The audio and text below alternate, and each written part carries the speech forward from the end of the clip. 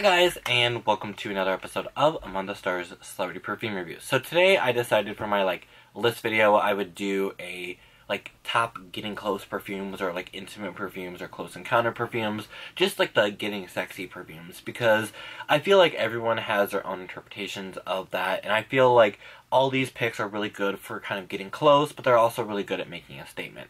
They aren't in any particular order. I do have my top 10 with an honorable mention, but they're not in any particular order. I'm kind of just going to grab them and talk about them and kind of go through them.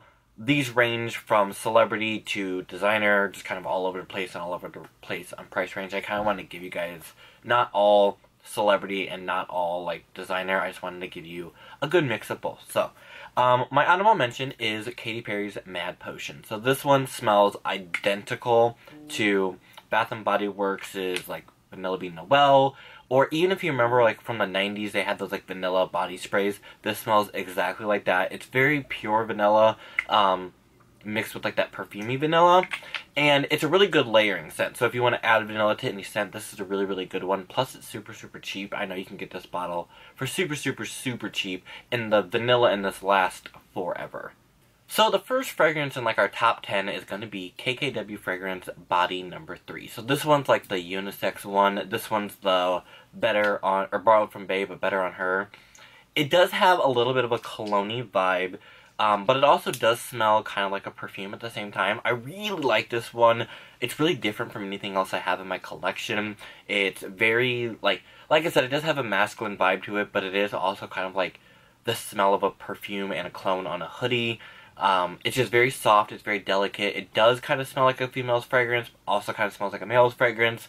So I definitely get the borrowed from Babe, but better on her. This definitely does have almost she sprayed her cologne and then his cologne on her, just to kind of smell them both. It definitely has a duality to it, and I really like that about this one. Holding up this bottle this time, I'm probably going to get demonetized. We'll see what happens. Next up, we have Daisy Love by Marc Jacobs. So, I'm not a huge fan of the original Daisy. It's nice, it's okay. But when they came out with Daisy Love, there's something about this one that is amazing. So, it's cloudberry, and it has really simple notes from what I remember. But it smells kind of like it has vanilla in it, and it really doesn't. I know that, but it's very warm, it's very soft, very slightly floral. But it's also something just very intimate about that, and I really like that about this one.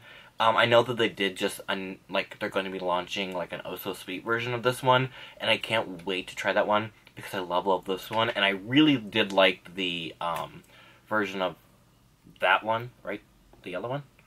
Sunshine? When they did the Sunshine one of this, I smelled it, I just haven't picked it up yet. I like that one too, so I really like this one. It's very vanilla-y, with some really warm florals on it. Even though vanilla's not a note in this, I definitely get kind of a warm, ambery vanilla vibe from it. It's very different from, again, anything else in my collection, but it's also very safe at the same time, and that's what I kind of like about this one. Next is Rihanna's Kiss. This is from her Riri Namesake series. This one is plum musk. It's so pretty. It's got these really pretty florals in the heart of it that just make this fragrance unlike anything. It's so ungodly amazing. I love this one. The plum is really sophisticated in this. Sometimes plum can be put in a fragrance and make it too syrupy or jammy. There's something about this one with the florals in it that just make it amazing. It's so good. Very intimate, very kind of sexy, very kind of ooh, what's that? Kiss was a perfect name for this, because it's almost like the scent you would love to smell on someone's neck. It's very intimate and seductive, but it also it's not younger smelling. It does have a little bit of a mature vibe to it, but not being overly mature at the same time. That's what I really like about this one, and the blue is so pretty too. Of course, we can't talk about intimate fragrances without talking about Britney Spears Fantasy Intimate Edition. So this one smells like the original Fantasy, I'm not gonna lie. It is definitely an intimate edition of the original Fantasy. I thought it was really dumb that they didn't call this Fantasy, or Intimate Fantasy. That's what I call it all the time when I, just referring to it. But it is Fantasy Intimate Edition. This one has the same DNA as the original Fantasy. It is definitely a true flanger to the original Fantasy. This one, though, they replaced the cupcake with brown sugar, and there's just something about this one that it's the notes are so different from the original, but it does smell a lot like the original. And also, like, it's more grown up and more intimate. Like, if you were to think of what you would imagine an intimate version of Fantasy smelling like, this is it. It removes that teenagey, like, sicky sweet and creates something warm and sweet and almost syrupy, but, like, a good syrupy. Almost like you can tell that it was made from brown sugar, like, kind of caramely, but not quite caramely. Like, it's really, really good, I promise.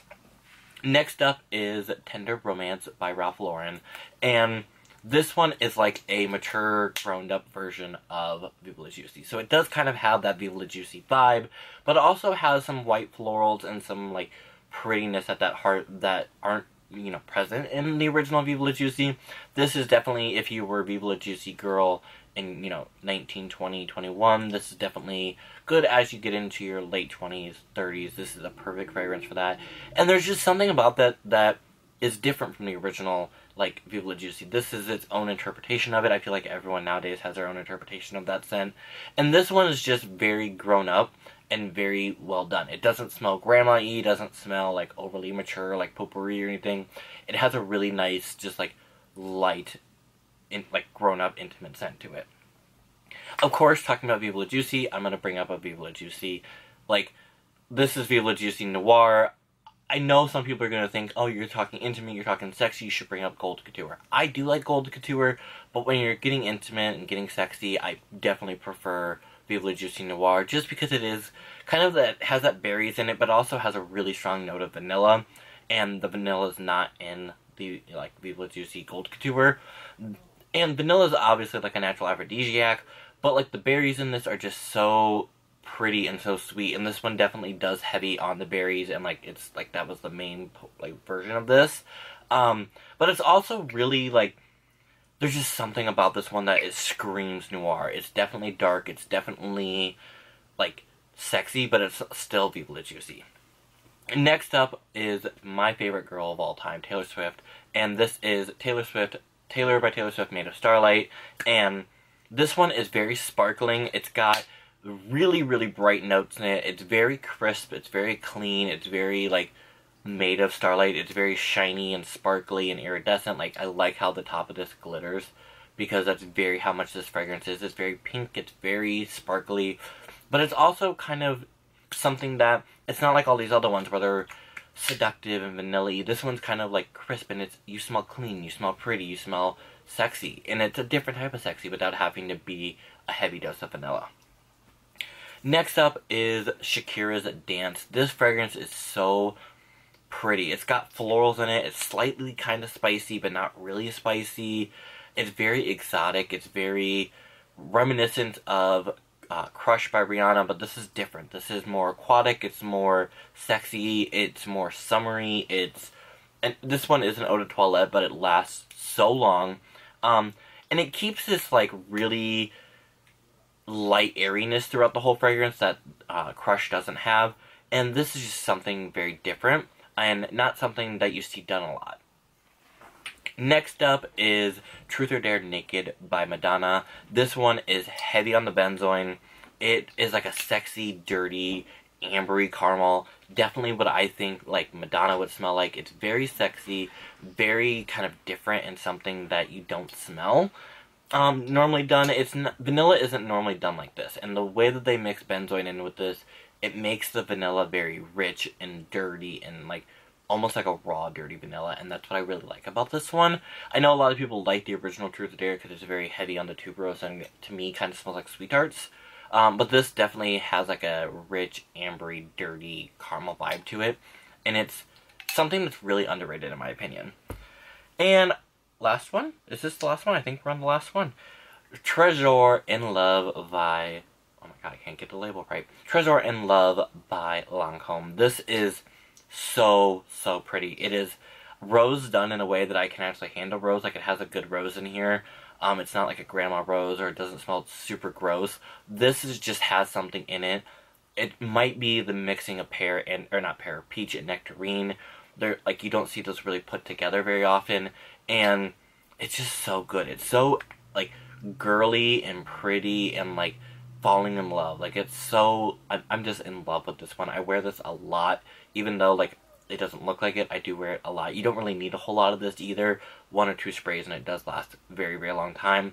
I sprayed it on a hoodie and smelled it like hours later. So there you guys go. There is my picks for my top intimate perfumes. I hope you guys enjoyed this list, and I hope you pick up some of these or try some of these out for yourself if you maybe never heard of them. As always, guys, thanks so much for watching. Follow me on Twitter, that's Perfume, and Instagram, Among the Stars Perfume. Links in the description below. And as always, guys, thanks so much for watching. Bye-bye.